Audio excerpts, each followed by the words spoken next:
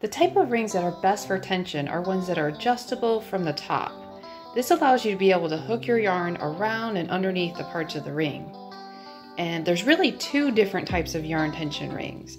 The first one is one that your yarn can wrap around, such as the neck of the peacock, or maybe the opening of the cat face on this ring. You want the hooked part of the ring facing away from you. The other type of ring is something that is adjustable from the top, but doesn't have something really to hook onto. This technique is used for rings such as the bee and flower, the wizard, the sloth, stuff like that. And the great thing about this technique is it can be used for both right-hand crocheters or left-hand crocheters, and also both types of tension rings. And when you knit, you can use the same techniques. So first I'll show you how to adjust the ring so you can keep its shape. What you want to do first, if you're going to make it bigger, you want to just pull out just a little bit. And then to keep it round, you're just going to pull up on the top two parts, just like that. So I just pulled up on the cat head and then the tail, just a little bit. And then if you need it bigger than that, you can just keep going. Just pull it out just a little bit more, and pull the head up a little bit more, and the tail up a little bit more. And then to make it smaller, you just do the opposite. So push it in just a little bit, and then push it down.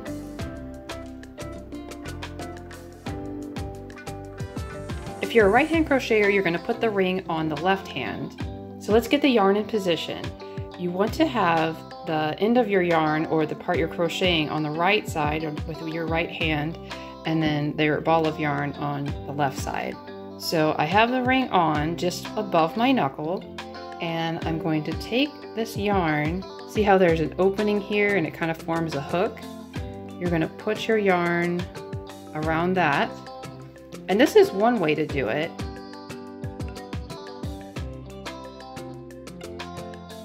Okay, so I normally will put it under there, and then also underneath the overlapping part of the other side, depending on what it is. Then you want to push it down. Now you can leave it here if you want, but I like to have it a little bit lower. And then I like to have the ring slightly facing me. You can pull that yarn back so that it's close to your hook. And then however far you feel like you need it, have a nice pull on this. And then we can start crocheting. A little hard to do while I'm looking into a phone screen, but I'm making it here. Now let me demonstrate a couple more. And for the lizard, I'm going to show you how you can wrap it around if you already have it below your knuckle. Pretty much the same way. As long as it's loose enough and you can get your yarn underneath it, you're good. I'm going to show you one more with the cat. Now this one's a little bit different because the hook is on this side. So what I'm going to do is go underneath the tail and then go underneath the hook. When you're a left-handed crocheter, you're just going to do the opposite. So when you start out, your yarn's going to be on the right side, and your crocheted part, or just your yarn tail that you're starting with, is going to be on the left. So I'm going to demonstrate the peacock ring. We're going to put it on. Actually, I need it a little bit bigger. Pull it out. Pull it up. Up. If you were right-handed, you would put it on like this. You'd put the yarn around here and the yarn around here. But since we're doing it on the left side, we're going to take it off. We're going to put it on the same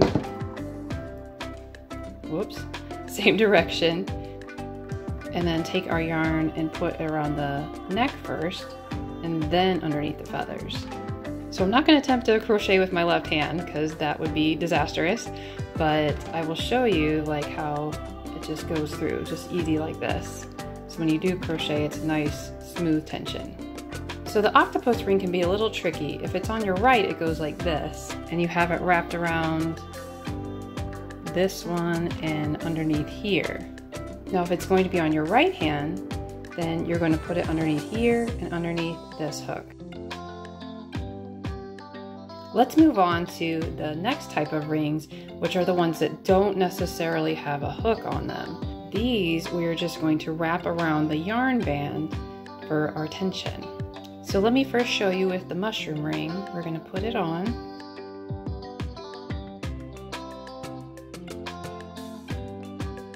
And now I just have the yarn in between the ring band and my finger. This is one way you can crochet with it.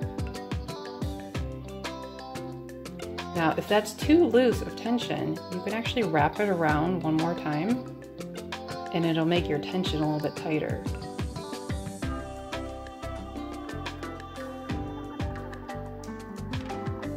So it just depends on what you like. And the nice thing about these rings is you can put them on either way. So whether you're crocheting with your right hand or your left hand, you can put them on the way that you like it, facing you. And if you have the hook type of ring, you can still use this technique for tension. Just wrap it around the ring band and then go for it.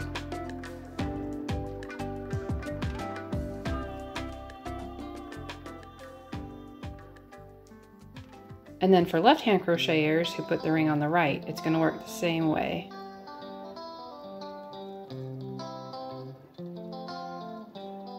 Or if you need more tension, just wrap around one more time.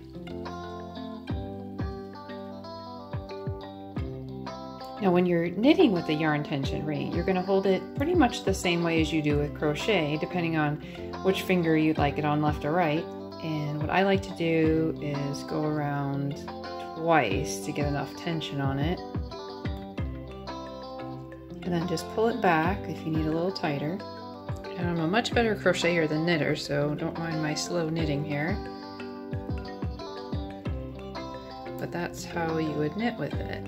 And you can use other types of yarn. It doesn't have to be just regular worsted weight. This is chenille yarn and it's a little bit thicker. So when I use chenille yarn, I just go right underneath the ring band and right in between my finger, because you don't need a whole lot of tension since it's a thicker yarn. And I even make my ring just a little bit bigger, but it works just as well. You can even use yarn tension rings for thin crochet thread. What I do is just wrap it around the ring band and then wrap it around one more time. And that creates pretty good tension. Also, many customers have told me they can crochet longer without their fingers getting tired. Let's check out what they're saying. Never thought I'd needed a tension ring. Once I started using this, I was able to move faster and easier on my projects. Easy to adjust and use. Absolutely love the bee and flower. Love my new ring. I don't crochet without it. And if you haven't purchased your yarn tension ring yet, check out my link in the description below. It'll take you right to my shop. So if this video has been helpful, I love it if you click the like button. Thanks so much for watching, and I'll see you in the next one. Bye-bye!